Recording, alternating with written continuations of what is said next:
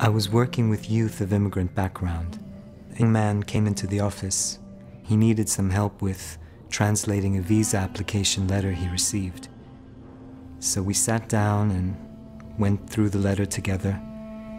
Unfortunately, it was a negative decision for him.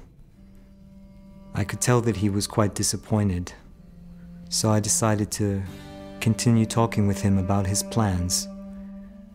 We shared some of our background with each other. It was a very human moment. We were equals. By the end of our conversation, I could tell that his spirits had lifted, and I felt maybe I'd done some good here, and just maybe this was the right field for me.